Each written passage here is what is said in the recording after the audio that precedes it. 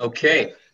Good morning, everyone. Thank you for being on this webinar for exploring Hinduism.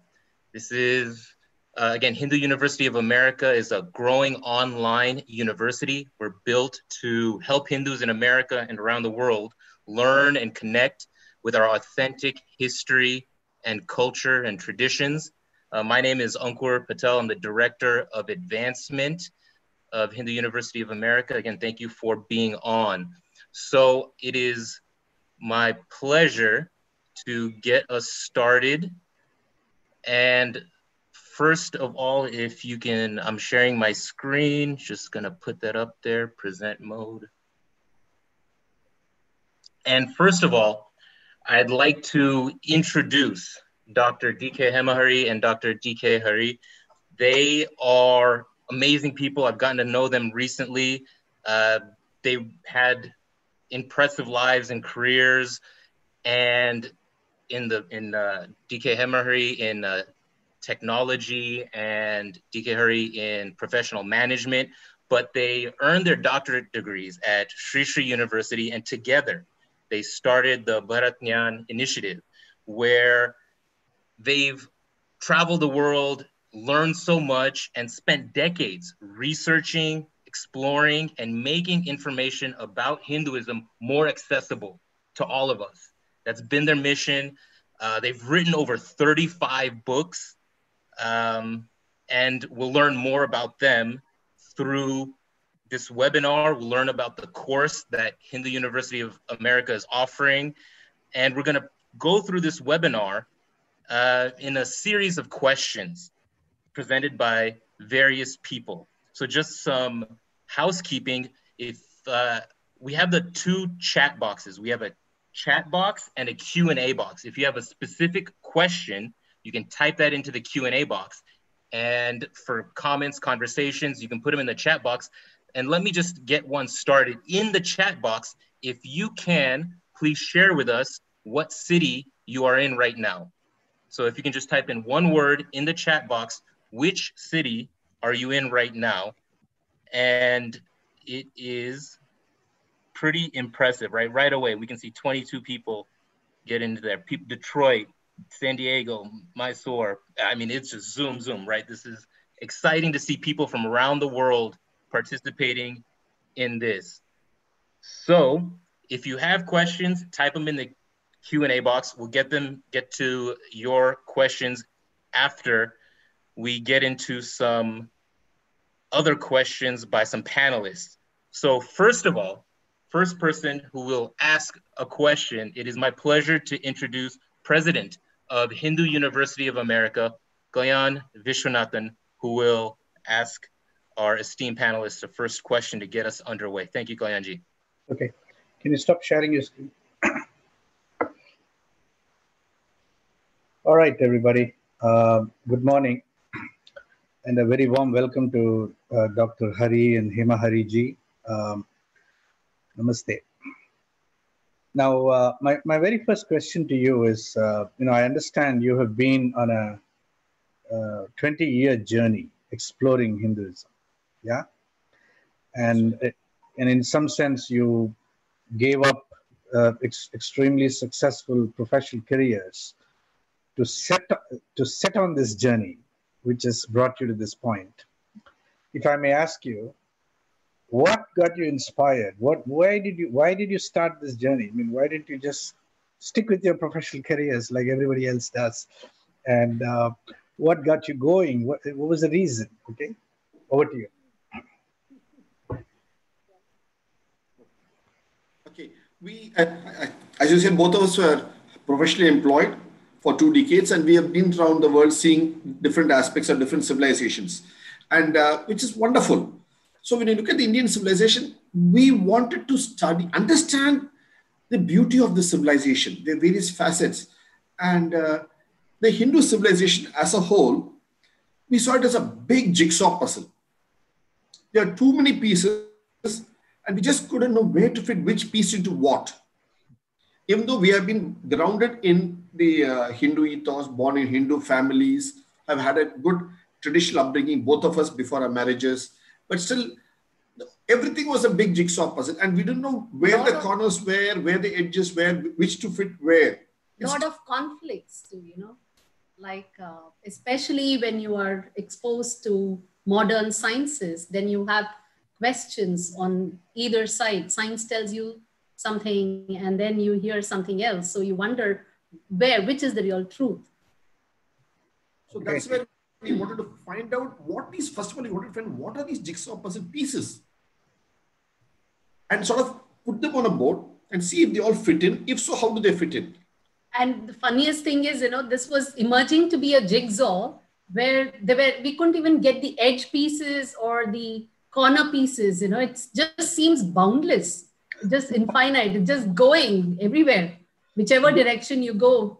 Mm-hmm. And it's like Brahma's head, 4 heads, all directions. That's right. And different levels as well. Yeah. So it looks like Hinduism itself is kind of boundless, right? Absolutely. So that's when we started, systematically compiling what we were learning. Mm. And, we approached scholars, we would talk to scientists to get our ideas ratified. And all of that, we started putting it down. And that's when we realized that it was not possible to put it down in the form of, a writing, because each one would lead, and there were so many cross references, and each one was corroborating the other.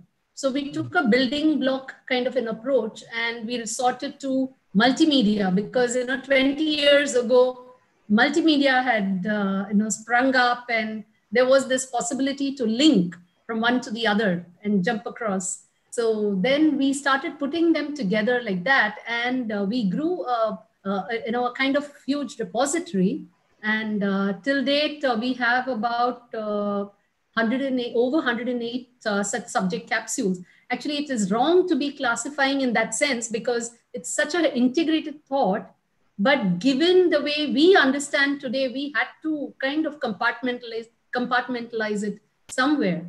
So we started putting them as capsules. We call them subject capsules, pop them in and swallow water, and there, presto. you know Hinduism now. or at least one little bit of Hinduism, right?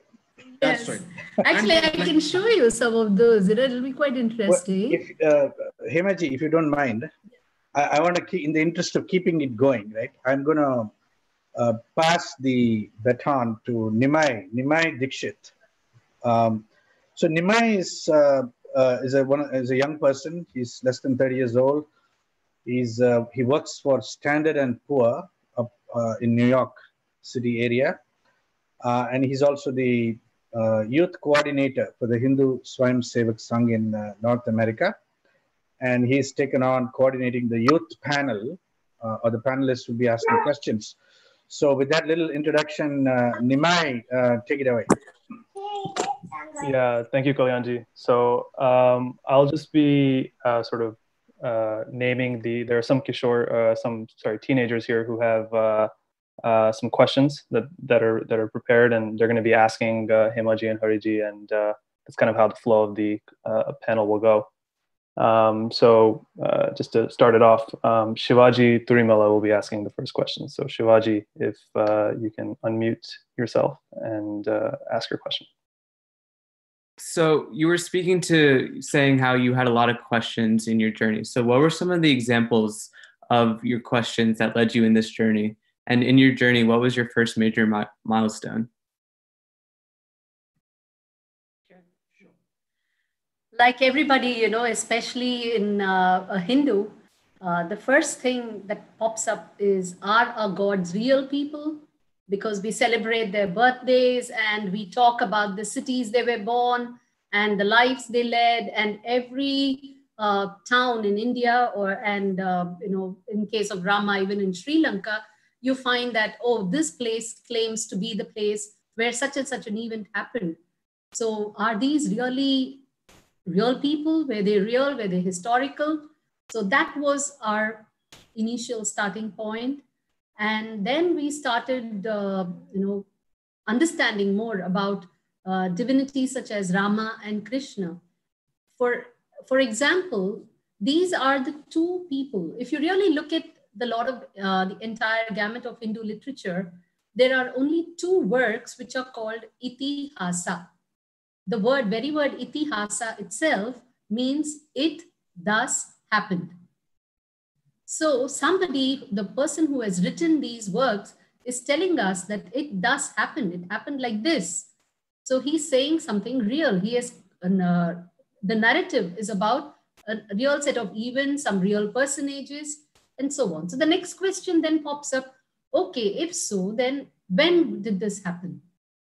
So there comes a different challenge, because unlike a lot of things that we can read today and relate to in terms of earlier AD, BC, and in present times, you say Common Era, CE, and BCE, which is before Common Era, the dates or the time in the Hindu literature is not mentioned in the form of Gregorian calendar dates. They are mentioned in terms of the Hindu calendar, and more so in terms of the skies itself. They have even gone beyond calendars and talked about the events in terms of just the sky configurations. So how do you understand those kind of configurations? What do you make sense out of that? How do you then translate that into a date that we can relate to today? So that became the next challenge. So that led us to understanding how Hindus kept time. And you will be really amazed at the kind of time spans that they were very comfortable dealing with. Today, we only can deal with 12 hours. It can be day 12 hours or a night time of 12 hours in the clock, because that's all it can accommodate. Whereas these people could deal with time spans that could span across Earth revolutions and beyond Earth, Jupiter's, and so many other different combinations. It's amazing. So then the question comes up, how did they know all that? So then you come to the mother of all questions. And if you say mother of all questions, I'm sure you have a lot of questions in your mind, Shivaji, and quite a few other youngsters and elders also here. Of all these questions, which is the mother of all questions or the most difficult question to answer? You need to ask how this universe came to be. That's the mother of all questions that you can ever think of in your mind. And that is a question that's been asked by the Hindu rishi of yore, few thousand years back, probably 6-7 millennia ago.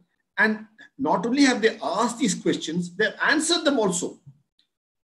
And that is called, there's a subject called Shrishti Vijnana. Okay? So that's a subject called Shrishti Vijnana. Shrishti means Srijan, to be born. Jnana is knowledge, Vijnana is science. So Shrishti Vijnana is a science of creation. So we were able to compile a lot of information on that and bring it out as a book called Creation Shrishti Vijnana. It was one of our early books, and we also made a documentary film on it. It's a 1-hour film and about 20 short films. It's there on a YouTube channel. All of you can view it. So it's amazing. It just opened up. And what it did is, all of you are aware of the famous Fermi laboratories in US or the CER and CERN laboratories in Geneva, Switzerland. So again, these information we were able to discuss with those scientists. And what we came up with something quite interesting, which again we have shared in the short films that we made, which you can view. We have interviewed some scientists and brought out different aspects. You can see there how there's a parallel between the two. The ancient, traditional Hindu concept of creation and the modern scientific postulates on creation. They converge and intertwine quite well. That's the beauty of it. And in some places, you'll be amazed to see how the Hindu thought even goes beyond the questions that are being asked by science today. And not just ask the questions, they have even given answers to those questions. So it is only up to us now to be able to dig into those repositories, try to relate to them, to be able to break a lot more glass ceilings that are waiting to be broken. For example, what you call the Big Bang is in the Hindu thought, it is expressed as Brahmanda Visfotak. Visfotak meaning explosion. Brahmanda is universal. and what you call as the cosmic egg in modern science is what they call it as Hiranya Garbha. Garbha is womb of the universe, and Hiranya is golden hued. So it's because of it, all the energy in it is golden hued. Like that, we can discuss more as we go along. It's all there for public viewing in our YouTube channel and in our book. And we'll be covering this in the course as we go. One full session of the course deals only with this subject. Thank you for your question, Shivaji. Thank you, Hemaji Hariji. The next question will be from Atharva Kandar. Yeah, namaste. So my question is, can you share a little bit about the many books that you have written together?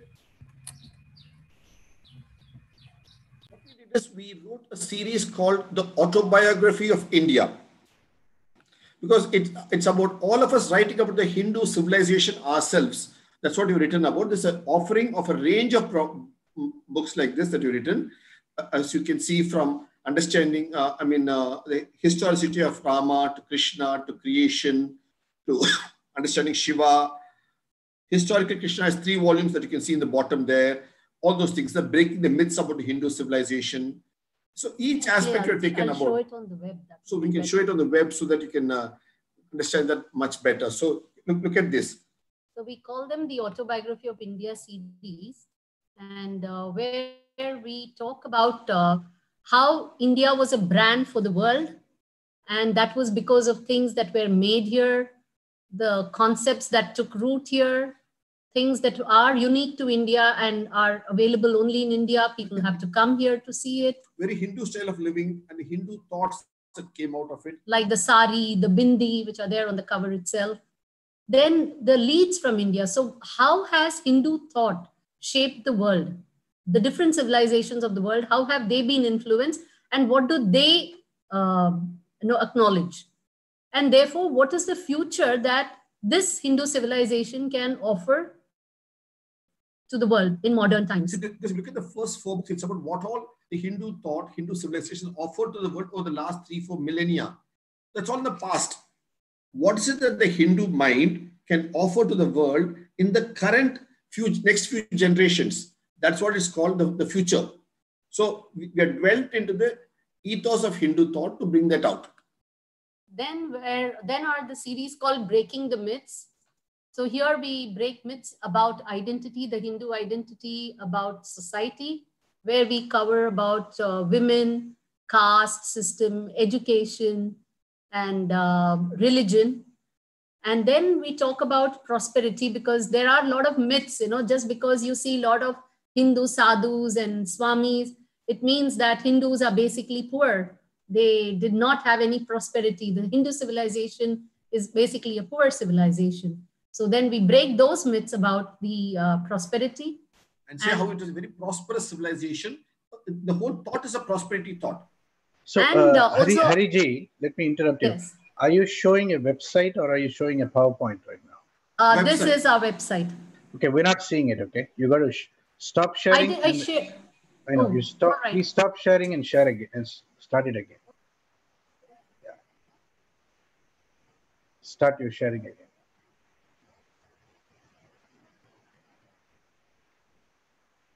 Now?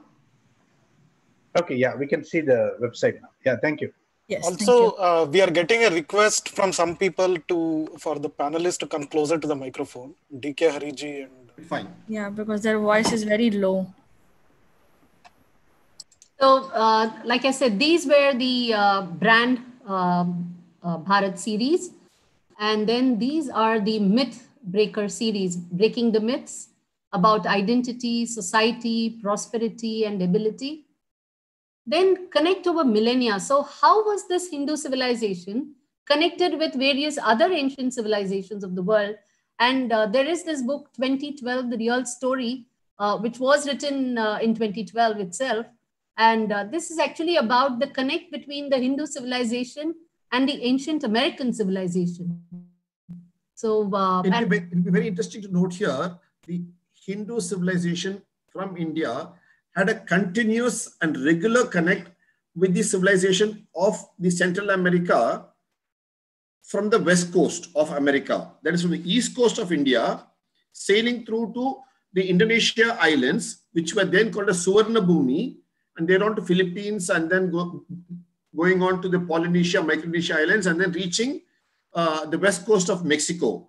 That is what we brought out in this book, because this was actually earlier written by an United States of America ambassador by name Miles Poindexter in the year 1931 when he was the ambassador to Mexico. So he researched and wrote this book called Arya Inca. So like that, there's a big connect across the continents. We have brought that out. Okay. Then and then we have written about the internal states of India and about New India. Then the understanding series, which is what we talk about. How do we understand the Hindu concepts of creation, Shiva? One of our recent books now, recently on the net, is Swami Ayyappa. So like that, and there are many more in the pipeline. And then we have these historical series about Rama and Krishna. And can I scroll down? Yes, yeah. So Rama and historical Krishna. Then about Utsav. Our Diwali book is will be out soon on the web initially. And we have a list of compilation for each festival that the Hindus celebrate, starting with Sankranti to the Hindu New Year calendar, then to our Navratri and Deepavali, and all these festivals. So we cover the 12 months of festivals that the Hindus have, because Hindus have a ability to celebrate for every reason and every season. That's what we have brought out in this Utsav series. I hope. And besides this, actually, I want to show you, I think you all will be very much interested in seeing that there are a lot of mini books we have written, which are there on our website for reading as it is. Free read. There are close to about 50 plus mini books that we have on these subjects that you can all read. And short books. All about 30, 40, 50 pages. Different aspects.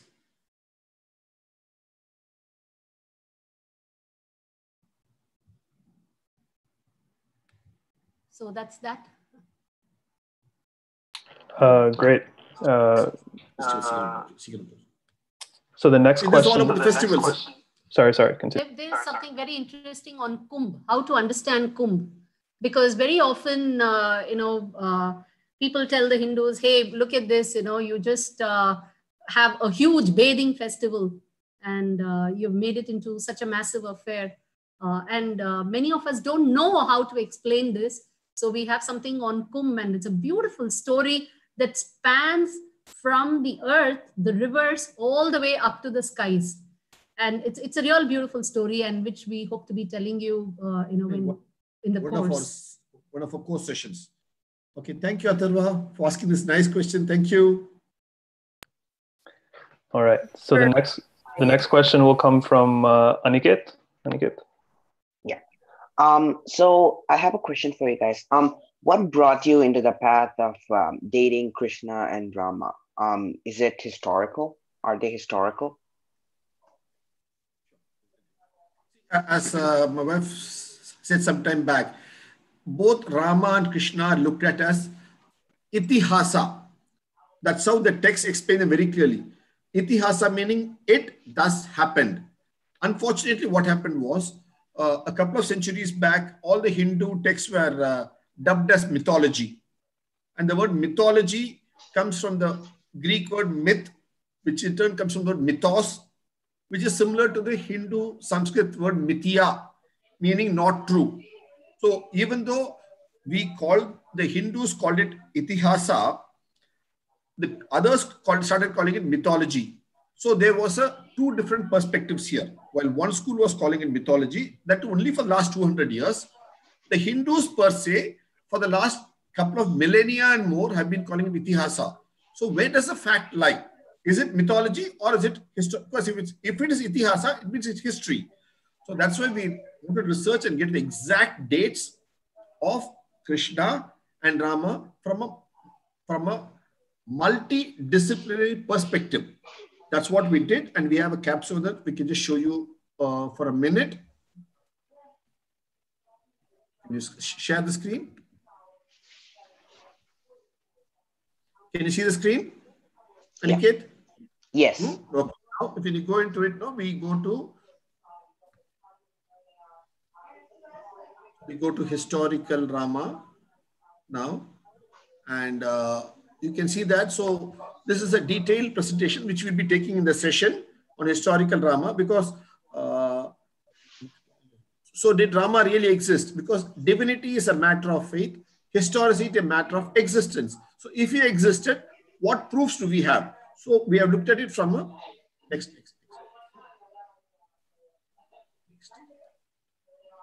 So we looked at it from a four perspective.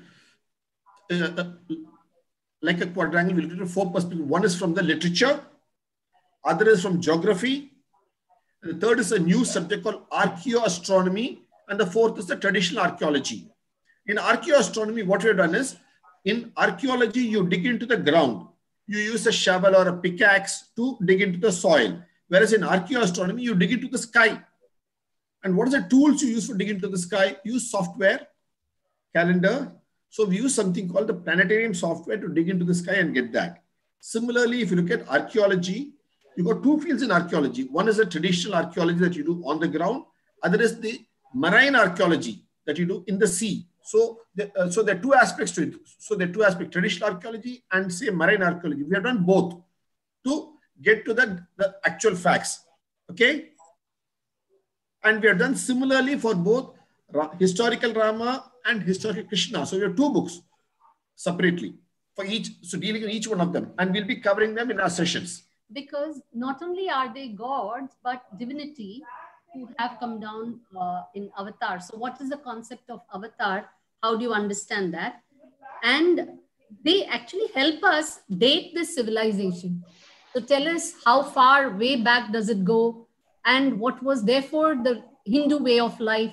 So, these two divinities are very important with respect to our timelines. Actually, two important key pegs in pegging the timeline of the Hindu civilization. And we have a separate presentation on that, which will be part of our one of our sessions, where we look at the expanse of the Hindu timeline going back many millennia, probably about 6-7 millennia and more. Okay? Okay. Thank you, Aniket. Thank you for your question.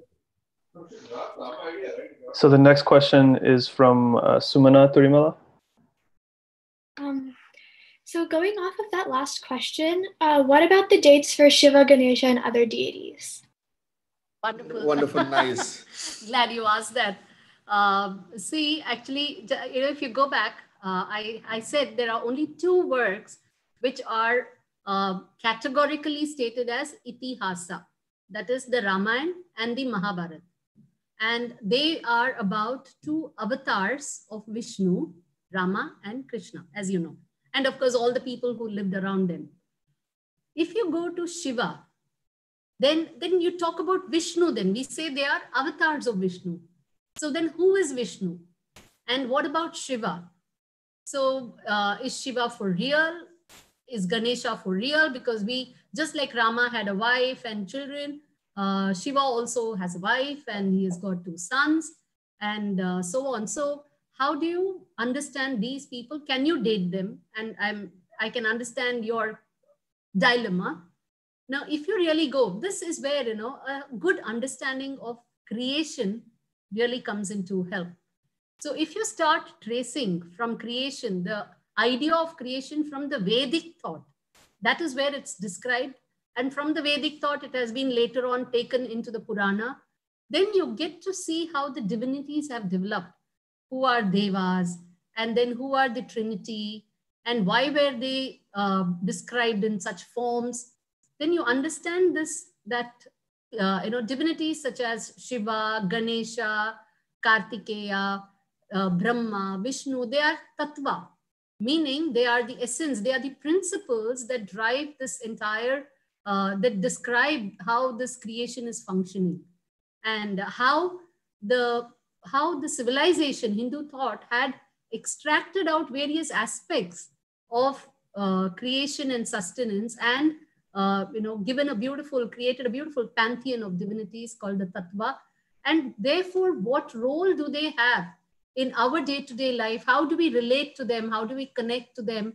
And so this is what, divinities like Shiva, Vishnu, Brahma, and all of them signify. And not just them, the way they have been portrayed and the relationships that have been ascribed to them, they also convey a lot of aspects about the workings of the world. So you can't date Shiva, Ganesha, to put it simply. So they're concepts, what you call as tattva. And she used a very nice word. She used the word Hindu pantheon of divinities. The word pantheon comes from the word pan, whole span, and theo.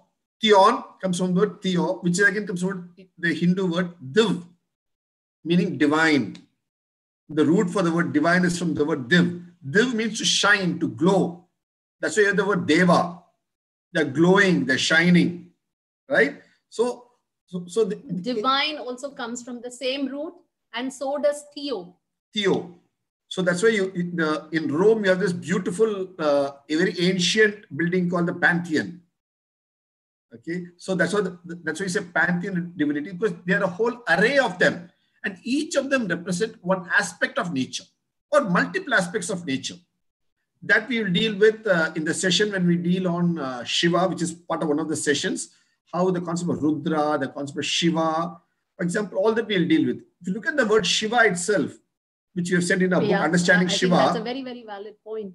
And in our short film, we have made about 20 short films on Understanding Shiva. It's in our YouTube channel, Bharatkan. You can view it after this program. In one of the short films, we explain the word Shiva itself, what it means. The word Shiva. Okay, what is the picture that you have of Shiva? What kind of a god is he? He is you would say, everybody immediately would say, oh, he's a god of destruction, right? So he's somebody to be feared. But if you really look at the meaning of his name, Shiva, it actually means auspiciousness. Mangalam. Mangalam. Shiva means Mangalam. Auspicious. So why is he called auspicious? The name itself means auspicious. Shiva itself means auspicious. So to understand that, then you have to get into understanding the Tattva of Shiva. So that is a very, very beautiful thing. And it will really dispel all the kind of misconceptions that we have, that Shiva is a destructive god, and the symbol lingam has got, various connotations and so on. So we will really get to understand all that beauty behind the Shiva Tattva. See, for example, see, Shiva resides in all of us, in you, in me, in every one of us. If Shiva leaves our body, what happens? What do you call such a body? Shava. Shava. Shava means what? No dead life, body. Dead body. That's why in asana you've got Shavasana for non-movement, stillness. So when you have Shiva, you have life. When life goes out, it becomes Shava. So the opposite of Shiva is Shava. You understand that? It's beautiful. We'll discuss more of this, the idea of Shiva and Shava, and Shiva means life. So only when there's life, it's auspicious. If life goes out, it becomes inauspicious. Okay? Thank you, Sumana, for that very nice question. So now we'll take a little break in the questions, and Ankur Patel will go over a little more of the logistics around the course itself. Right, thank you, Nimayaji. Hemaji, Hariji, thank you so much. Right, that was only half an hour. And look at the breadth that we covered. There's so much within Hinduism, and I saw some questions asking specifics about, this or that within the context of Hinduism. We're not going to be able to get into all of the specific questions that we all have. There's over 300 of us. The chat is zooming. So just in terms of the logistical parts that people are asking, where we will get into more depth, and as Hemaji and Hariji kind of alluded to, they've been doing this research for decades. They've compiled so much information to answer all these range of questions, and we've created this course, Exploring Hinduism, the Overview. And it's going to be starting July 8th, ending August 15th, 3 times a week, 1 hour each session. So over the course of the summer, we're going to have about 16 sessions. You know, there's a holiday here, there might be some flexibility in the exact number of courses, but we're going to be having 3 courses a week, where in each of these courses, they're going to dig into some of the questions that were alluded to. And they even said, we'll cover one whole session on this topic or that topic. So it's going to be starting in July 8th, going till August 15th. It's a 1.5 credit hour course, right? Exploring Hinduism for Teens and Parents is an entire program of courses that we are developing. This is our inaugural course. Glad to have you considering this. It's a part of our continuing education program. There are no prerequisites. So anybody who has questions, you are welcome to join, and we encourage it, right? This is really a first step, right? Get your feet warm in the water, understand what's being offered, and participate with Hindu University of America. Obviously, Dr. D.K. Hemahari and Dr. D.K. Hariji will be the faculty. So the course is going to be 100% online, right? So everyone who enrolls will get an hua.edu email address to access our online learning management system, where you log in, assignments will be there, readings will be there. Again, this is a fully integrated course that we're offering. The cost, everyone's always curious about that, for one person will be $200 for one student, but we're encouraging parents and students, families to enroll together. So we're offering this kind of prorated discount, $300 for one parent and one teen, 2 teens, 2 parents, $400 for 3 people, any combination, and $500 for your entire family. And each of you will get an HUA login, which means you will have your own assignments, your own reading, and will be able to keep track of your progress through the course. So those are some of the logistics. The overview in terms of our learning objectives, and we kind of got into that with this first half hour of discussion, right? There's so much to Hinduism. What are we going to accomplish in this course? Let me just go through this real quick with you. Obviously, to develop a deeper understanding of the history, culture, and traditions of Hinduism. That's a general objective of Hindu University of America, which we've focused in on in this course. Discovering the various ways in which Hindus conceptualize and relate to the divine. Again, we touched on some of that, but obviously in half an hour, we're just scratching the surface.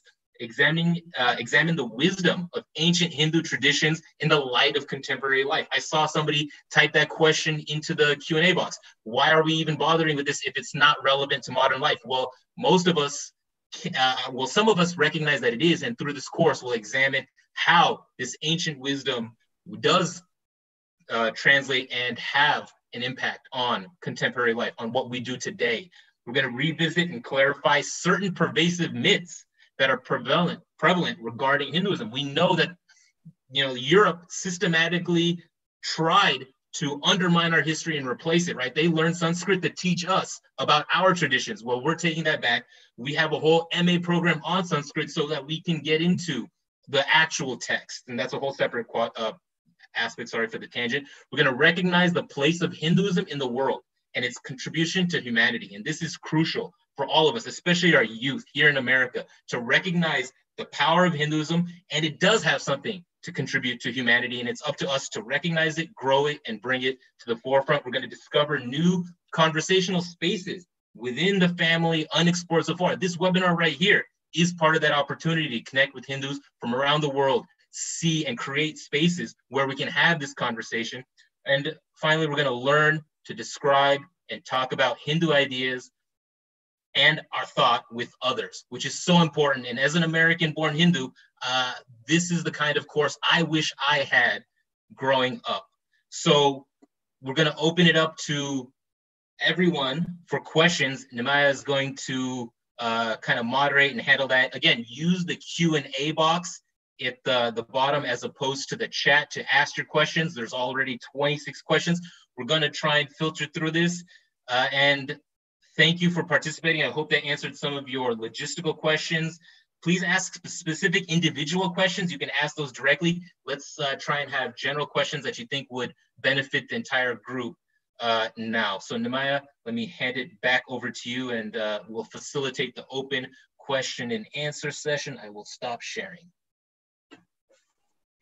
Yeah. So before we get into the open Q&A, there's a couple more questions here prepared by the teens to give a little more color on the course itself, and so we'll just go through a few of those, and then we'll get into the general Q&A. So I think Reva Bhalerao, if you're there, asking a specific question about the course.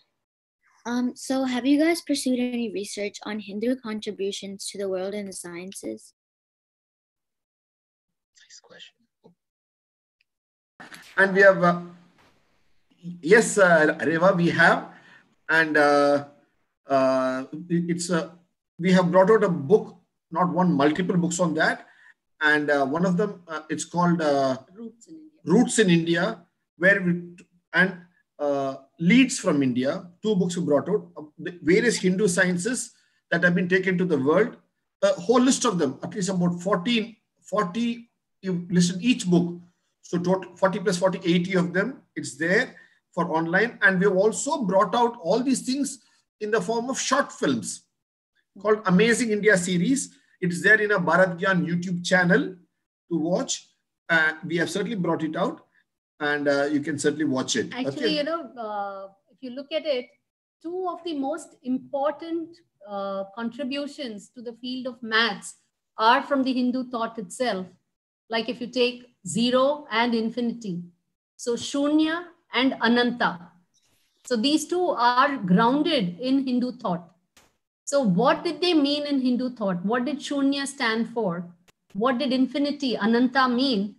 And how did these 2 ideas travel to the West and get absorbed into the system of mathematics and world thought? That is something that makes for a very good story. See, actually, if you see it, the word Shunya, which is a very Hindu word, Sanskrit word, from that the word travels to Persia, Arabia, Turkey, Greece, France, Germany, and then comes to England as 0. Okay, Shunya, when it goes to Arabia, it becomes Sifr. From there, when it goes, it becomes Zebro. From there, it becomes Cipher. From there, it becomes 0. So it's traveled across the lands, across centuries, across continents to come. Similarly, if you look at the word infinity, if John Wallace gave it in the 1500s in England, the word infinity itself has its roots in the Hindu word Ananta. The word Ananta itself, Ananta Sayana, Ananta Sesha, Ananta is a very common Hindu word. So Ananta itself means infinite, infinity. So it is a Hindu word Ananta that again travels across the lands and also by ship over the oceans along with the goods that were taken from here. And the word, and when John Wallace wants to give a name for infinity, he calls it infinity because from taking the cue from the Hindu word Ananta. So the whole spectrum from Hindu mathematics, a whole host of science has developed. And which is why when Einstein says, he makes a very famous comment in the early 1900s, he says, without the 0 and Hindu numerals, no science would have been possible in Renaissance Europe. So it is the Hindu numerals, Hindu 0, Hindu infinity that gave Renaissance period of Europe all the sciences to kickstart. That's why, which was what we say in the book Leads from India, where the Upanishad was written, was translated as Upanishad in Persian and Arabian, and then went from there to across Greece into Germany, and that was read and that formed a lot of scientific basis. We explained each book name in Germany in 1800s. It's there. The list is there in our articles, in the Bharat Gyan blog, as well as in our short films and in our books. Okay. Actually, you are Reva Bhalerao. Is that your name? Yeah. Okay. There was a gentleman by name Mr. Bhalerao who gave us a book on Hindu sciences about 20 years back. From Pune. From Pune. I don't know whether you're late. He's no more. He passed away 10 years back. So he gave us a book of how the river Ganga was a man-made river. He had researched it for 40 years of his life as an irrigation engineer in Maharashtra government. He was from Pune. And so nice of him that at the end of his life, he wanted to pass it on to somebody who will take up that research further. And he identified us and gave it to us. So we have fond respect for the name Balerao. Thank you. And incidentally, Reva is my childhood friend. She's in the US now. You bring back a lot of connects. Thank you, Reva. It's a coincidence. Next question is from Ayushi Gupta. So, will you be touching upon the controversial Hindu caste system in the course? Yes, how can somebody not talk about Hinduism? I mean, talk about caste system and talk about Hinduism. That has been, one of the foundations of the Hindu society. And very sadly, actually, I'll show you something very beautiful. Just show that before I tell you one thing, Aishi. See, the word caste itself is not Indian. First of all, it was imposed on the Hindu thought only in the 1860s, 1870s. It's a Portuguese word, casta, which means race, R-A-C, race of people. What we had, so the caste system as it is stratified now has been imposed on Hinduism by people who came to rule Hindus. Whereas what we had, the Hindu thought had a very different system. It was called the Jati Varna system. So dual system of Jati Varna. Jati means Jananam, to be born. So you're born in a particular family which has got certain skills, and it's like a trade guild, like the smiths, blacksmith, ironsmith, like that. So the trade guilds, each one of them had their own familial vocation. So that was the Jati you're born in, okay? And you lived as per your, but similarly, if you look at the word Varna, V-R-N-A, Varna, Varna is not just color. Actually, Varna means to choose. Because you choose a color also, you use the word Varna for color. It means to choose, okay? So what happens is, you can choose which of the four stratas you want to be in. Which of the four professions? Professions. You can be, say for example, I'll tell you what. When I was a student, I was a Brahmana. Then when I went to do business, I became a Vaishya. Then when I went to work for somebody else for a job, whatever they said I had to do, then I became a Shudra. Then I now come back, both of us have now come back into the field of knowledge. So we have now again we have become a Brahmana. So you can migrate from one Varna to another any number of times in your life. So based on what your attitude and aptitude and your work, you can migrate. But you're born in a Jananam Jati, you're born in a Jati. So you live in the Jati norms. So it's a very flexible system. You live as per your family traditions, but you choose the vocation of your choice based on the time of your life. And see, that's why they gave the name Varna. See, Varna means color. And what is color? It is something that you choose. Color indicates choice, right? And that is why, in India, I mean, in most of the Indian languages, a bridegroom, you talk about a bridegroom or choosing a bridegroom as Var Dundna. So Var meaning to choose. So Swayamvar, self-choice. Swayamvar, you must have heard of the word Swayamvar in many Hindu stories. So Varna means that which you choose, the profession that you choose. So you can choose to profess any of these four occupations, but you are born in a particular ecosystem. So that gives you a safety net. It gives you a family bond, but then you can go and do whatever occupation you want at whichever time of your life. So that was flexible. So actually it's a very beautiful system, and what it really meant for the Hindu society, it was designed so with some meaning. And what kind of a benefit did it give to the society? We can look at it She'll show you a short, detail. she'll just show you one short clip we have on the Jati Varna system and caste. You can go back. Just a sec.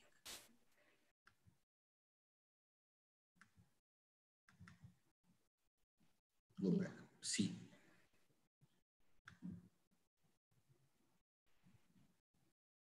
One more.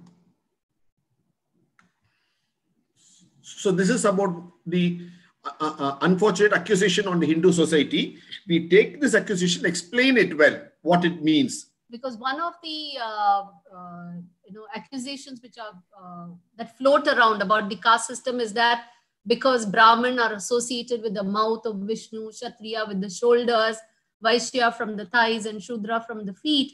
That is why the Shudra are meant to be trampled upon, and so on. So that's they come very low in the order. So these are the kind of myths that float around. That were unfortunately created, but it's not. When you see, the caste system was created by the British on India in the 1871 census. Okay, going on to that, and we already spoke about the two words Varna and Jati. Then, and look at this idea.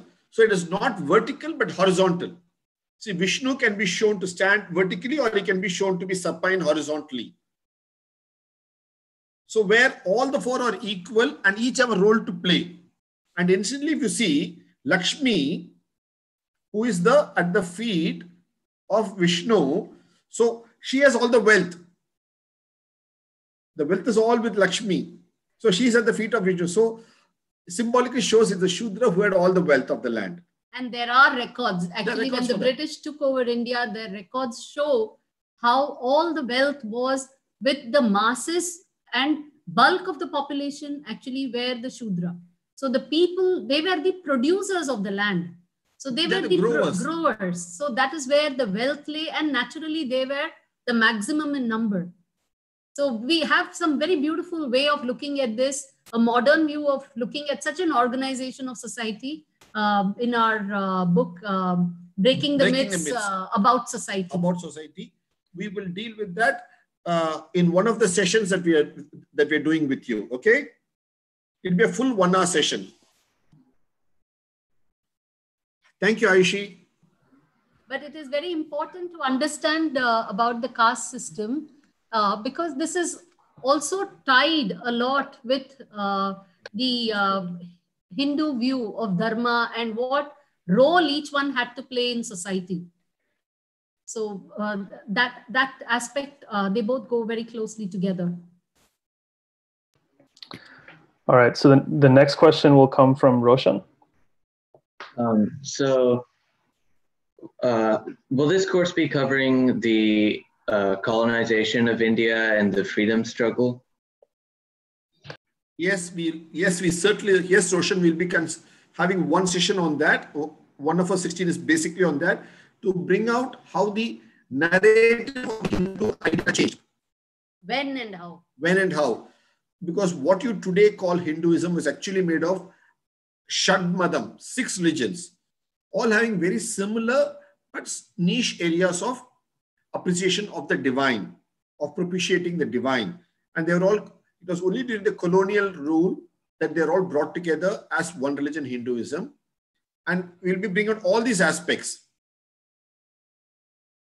Okay? Yes, so okay. We'll certainly be doing it. All right. And yes, go ahead, Nimai. Thank you. And I think the last couple of questions, we can kind of wrap them into one, and then you can take it wherever you want to take it. So Tanush, would you be able to ask your question? And then Tanisha, you can follow right up after him.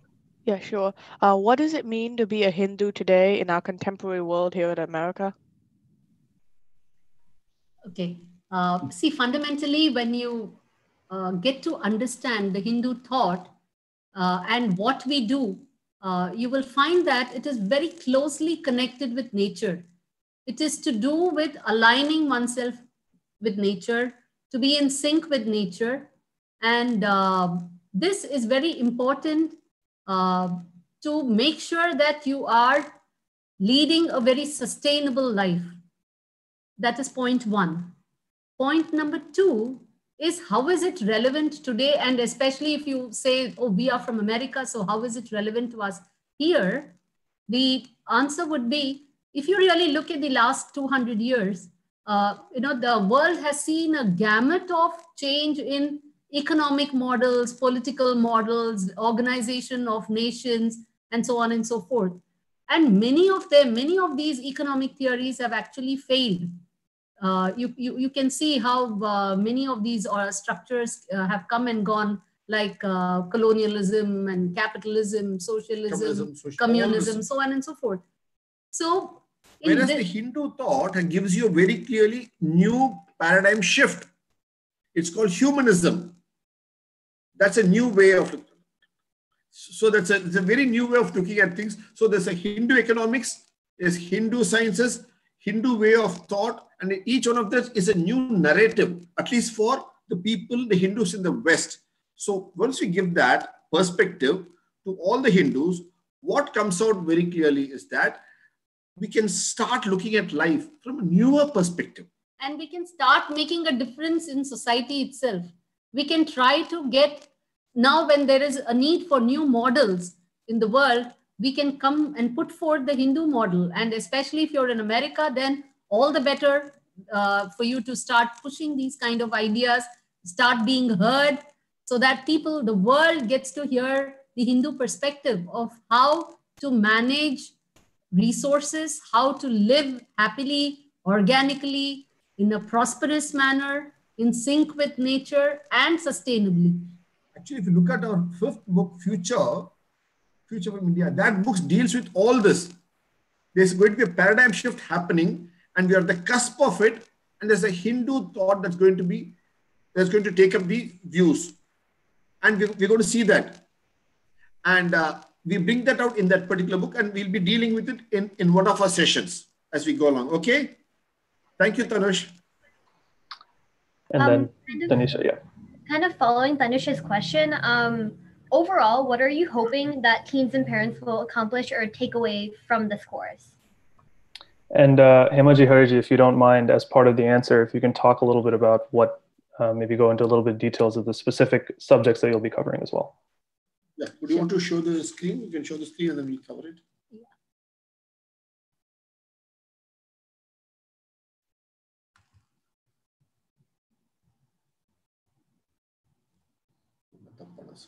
Close this.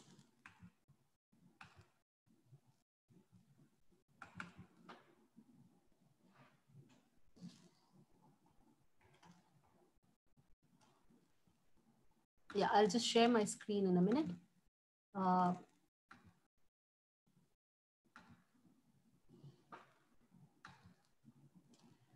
Yeah, so fundamentally during this course, I know it's going to be a 16-week, 16-session packed course, but this is just going to be an introduction where we will look at the various aspects of the civilization, right from identity, where did the Hindu civilization start, the geography, the timeline, the industry, what kind of industries did they practice?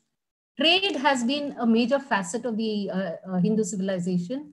And how did they trade? Mainly from navigation. So we have various divinities for navigation. Like Varuna and all that. And actually the very word navigation, which is an English word today, comes from the Hindu word of Nav, Navgat. Even the word Noah, Noah's Ark, is from the Hindu word Nav. So then we move on to the society, like organization of society. Then calendar, the Hindu calendar, timekeeping. The festivals, the utsavs. Actually, if you look at the word utsav, the very word utsav means uplifting. Because every festival is an uplifting experience for us. Utsah, that's the word you use. Utsuk, utsavam.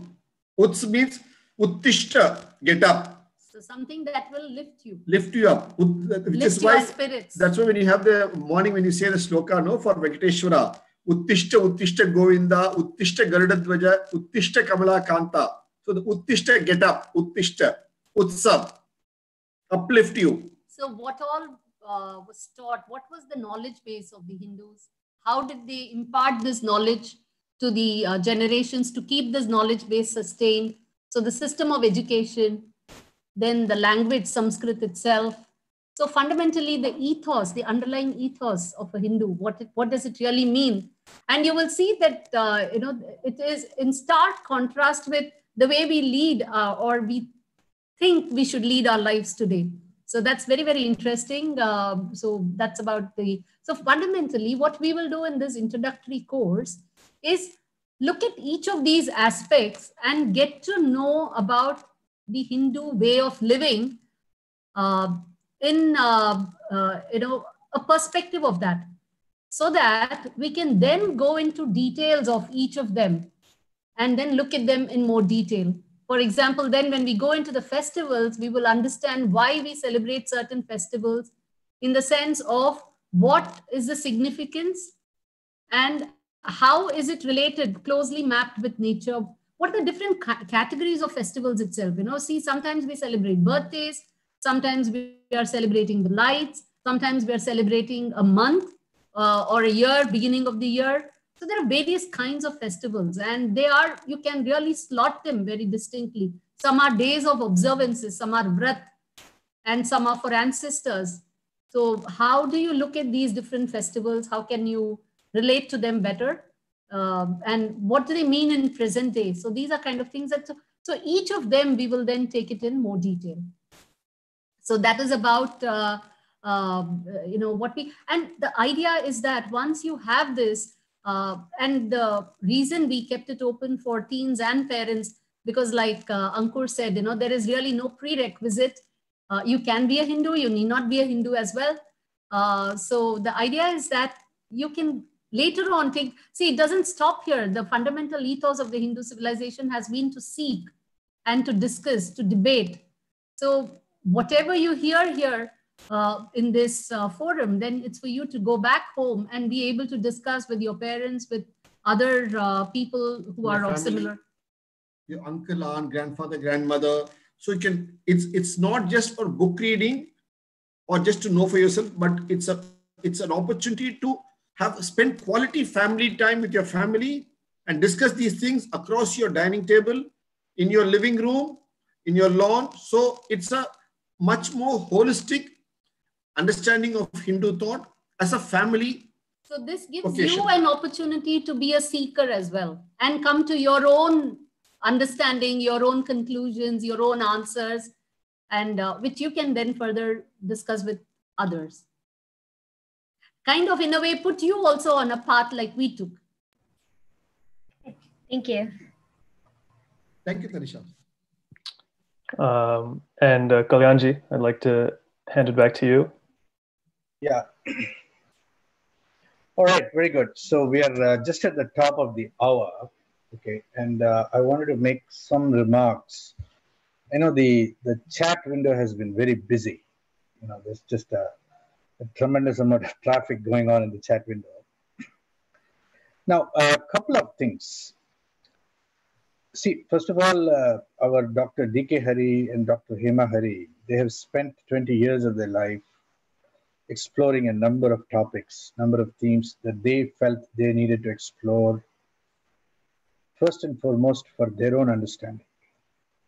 Am I correct? Yes, that's right. That's right. Now, they, and in order to sort of share their knowledge, their learning, and their understanding, they have written a number of books. Now, we are bringing their knowledge, packaged into a series of courses. So the very first course is what we are talking about today. And for those of you on the panel who want to know everything about Hinduism in this 1 hour, I am so sorry you're going to be disappointed. Because there is really so much to learn about Hinduism. There is really, you cannot wish away the enormity, the oceanic, almost cosmic nature of Hinduism. And ultimately, Hinduism is accessible only to those who want to learn, right? Now, I noticed some people complaining that we're selling you something, selling a book or a course, etc. in the chat window. Please don't buy anything. Okay, my response to you is, if you want to learn something, the courses of Hindu University of America are available to you and very accessible to you. And if you're not interested in learning, obviously there are other things to do in life, and we're not going to persuade you to learn against your desires. Now, having said that, it is our intention that, as many of you, both the teenagers as well as parents of teenagers, do take some time to engage with these questions. And summer is a wonderful opportunity. Everybody's home, and this, particularly at this time, with the coronavirus still very dangerous out there. It's a good time to engage in these questions, take these questions a little more seriously, learn from them. You don't have to accept everything that they're saying, challenge them, ask them lots of questions, and they will take you through their own exploration. And if you find it satisfactory, wonderful. If you find their answers and their findings less than satisfactory, well, you should explore on your own and find out for yourself in way you can correct them. So in that sense, we named this course Exploring Hinduism, an overview. Okay, this is the first of the course, Exploring Hinduism, an overview. So with that, I will end my remarks, and we can continue to have some Q&A for a few more minutes. I do not want to extend it for very long, maximum 15 minutes, and then we're going to end it, okay? So, Nimai, you can call on specific people. Between Ankur and Nimai, you can call on specific, you select the questions, allow them to ask the questions. Okay? And just before we get back into questions, please fill out the 1-minute survey in the chat window. It's been pasted, and I'll continue to put that. It's less than a minute. Just fill it out. Let us know what you think. Give us feedback. We are in this to get better, improve, grow together. So, Nimai Ji, if you want to handle taking people's questions, the Q&A box is packed. Still. Yes. And can I just say something, Nimai, if you don't mind? Sure. All the Q&A, obviously in 15 minutes that Kalyanji says we'll not be able to cover all the questions, but we'll be, whatever we can take, certainly do it now. Beyond that, some of the questions we'll be happy to answer post-event also tomorrow, day after, which you can forward it to the concerned people who ask the questions, whichever format that you have. Great. So I'm looking through some of the Q&A. There's a lot of questions in the Q&A, but there are some themes that are sort of emerging. So I'll kind of pick on the theme, but I'll pick one specific question that's asked, but I'll ask you to sort of ask it in the context of a larger theme, which is developing across the Q&A. So Shri Padma Ganpati, I'm not sure if we have the capability to have her ask her question directly. Is that possible?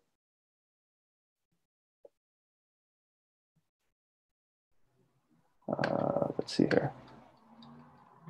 Okay. So I'll just ask on her behalf, and but you can answer in the context of a larger sort of theme, which is again this theme of realism versus symbolism. So Shri Padma Ganpati asks, if Shiva is a concept, how did Arjuna fight with Shiva in the Mahabharata? Right, and this is a question coming from her son actually. There are a lot of questions in this vein. If you look at sort of Ramayana and Mahabharata, the way Vishnu, yeah, the way Vishnu, you call it avatara. The word avatara means to descend. Okay, that's what it means. So avatara. Shiva has a similar concept. It's called avirbhava. In avatara, you have to be born in a womb and then live a full life and then go through all the travails of life. So that's what Vishnu took that form of avatara. And most of the things, it's all avatara. Whereas Shiva decided to take a shortcut. It's called avirbhava. So he can appear for some time somewhere and then he can again leave. So that is how it is. So Shiva takes on different forms of avirbhava at different times. Through times. Some of them have been recorded in Shiv Purana and various other texts. So that's how it comes through to us. Which you have explained in our book, Understanding Shiva. As to how the concept of Avirbhava and how he can come and go. Yeah. No. Right. So that is how you can explain this concept of Shiva suddenly coming in a few places.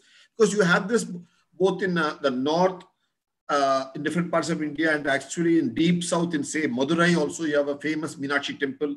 It's one of the beautiful temples of South India, one of the most beautiful temples where you have Shiva coming in person. So you have this in different places.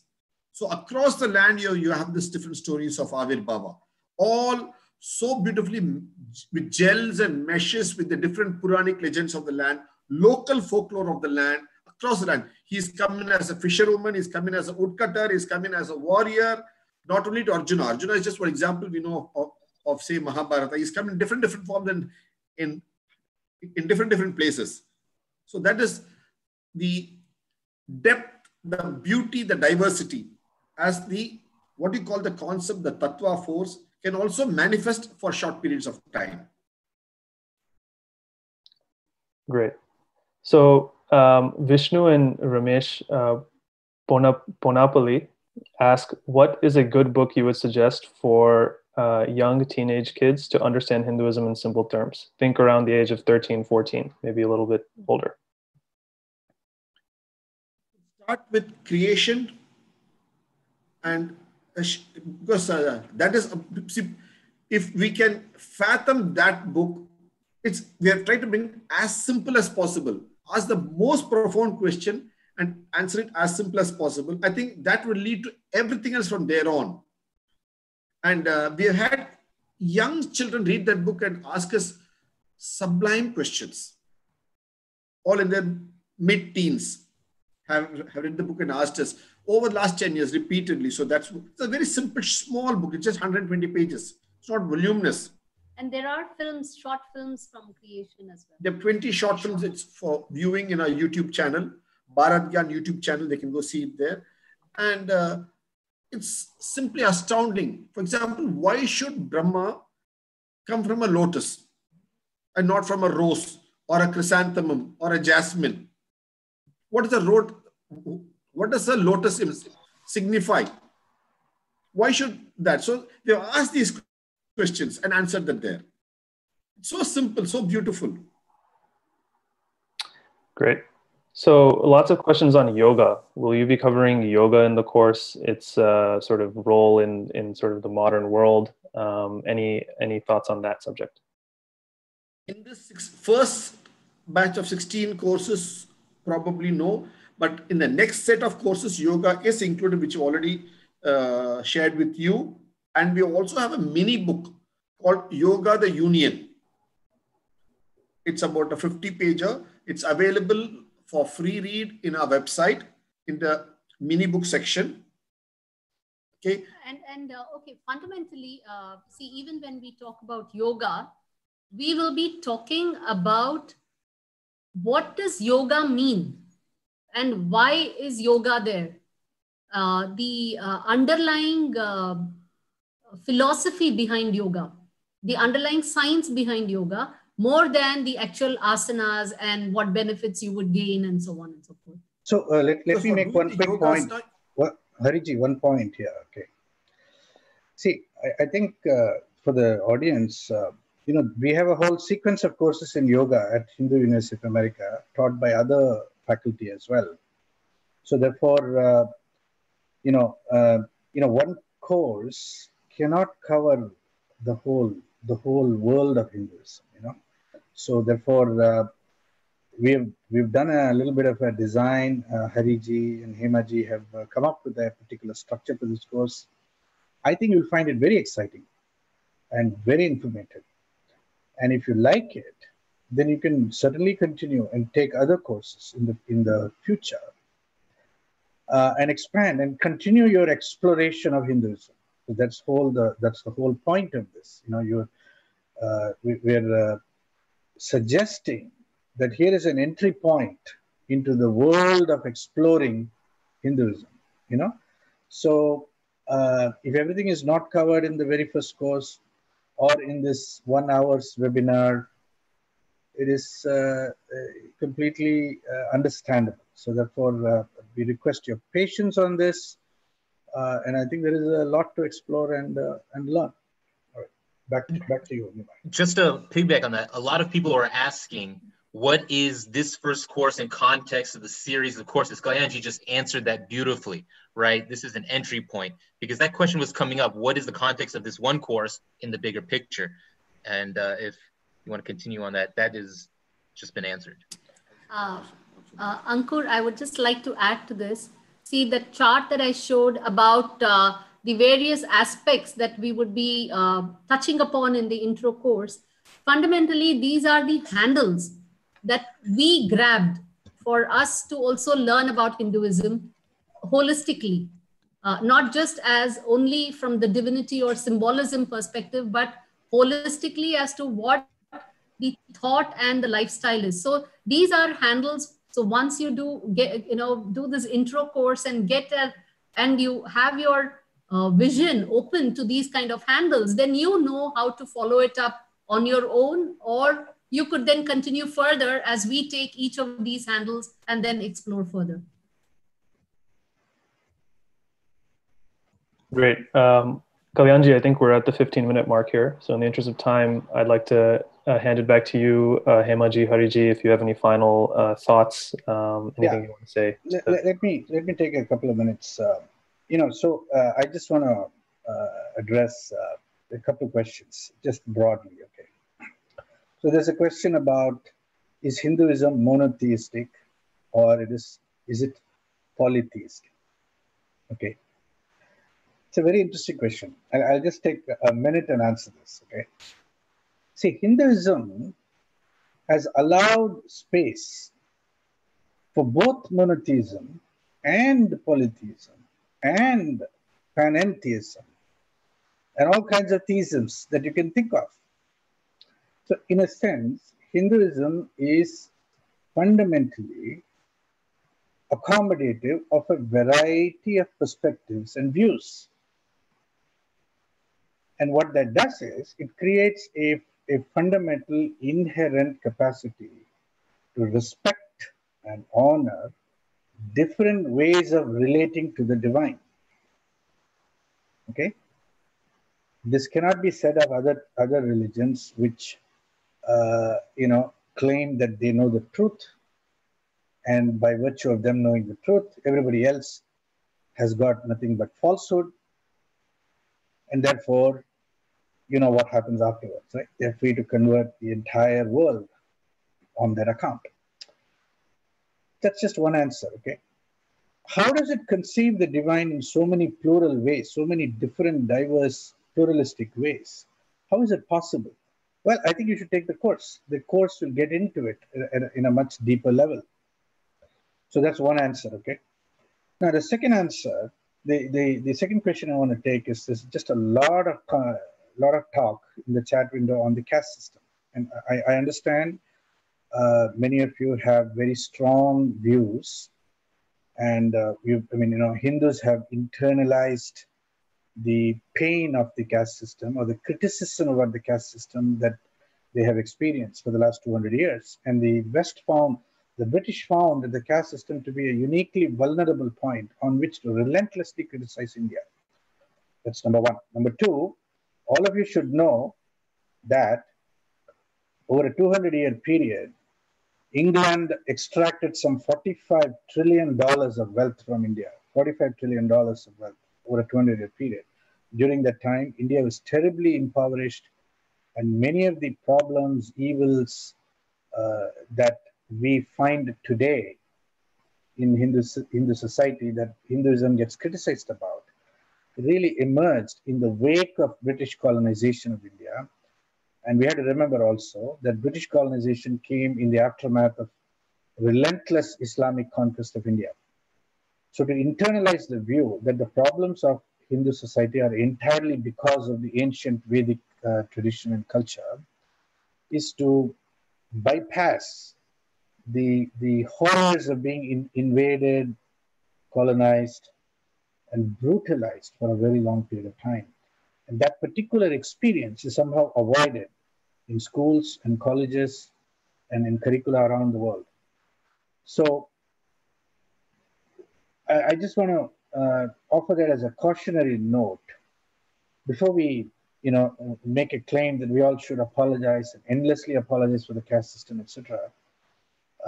We need to learn a lot more about the nature of the system, the Varna Jati system, how it was in times of prosperity, and how it came to be in times of poverty, and what were the intervening events that caused this decline of the system. So, one thing is very clear. There's a lot for us to learn and a lot for us to explore and understand. If we and our barrier, the greatest barrier to understanding, the greatest barrier to learning is the notion that we already know. If you already know everything, what is there to learn? There's nothing there to learn anymore. Okay, so we are offering an invitation for those of you who are willing to learn, interested in learning, even if you have doubts, even if you are skeptical, even if you wonder about various things. Bring your skepticism, bring your questions, bring your doubts into the course, and have the course unfold possible answers for you. And that is going to be my last word on today's webinar. All of you are welcome. Of course, the teenagers are more than welcome. We want to entertain as many teenagers as possible in this course, and I'm sure you're going to find it very, very engaging and interesting. With that, let me say goodbye. Thank you. Namaste, everybody. Back to you, Uncle. Thank you. All right. So we will be sending follow-up, register. If you registered, we have the survey link. We'll send the webinar replay out to everyone who wants it if you just click the links and fill in the information. Any closing thoughts, Dr. Hari, and Nimaya, and then we'll just end this webinar. Thank you all for organizing such a beautiful seminar, a webinar, so that, we could share, so that to help us share what we gathered during our journey with the teens of America. And hopefully we'll find many more such, people emerging who will come up with their own understanding and will be able to take on the stage and explain this to future generations. Thank you so much. Thank you. Thank you. All right. Thank you all for joining. Thank you all.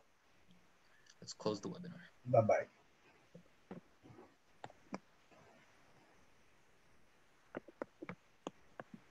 Ankur, can I ask a quick question before we leave?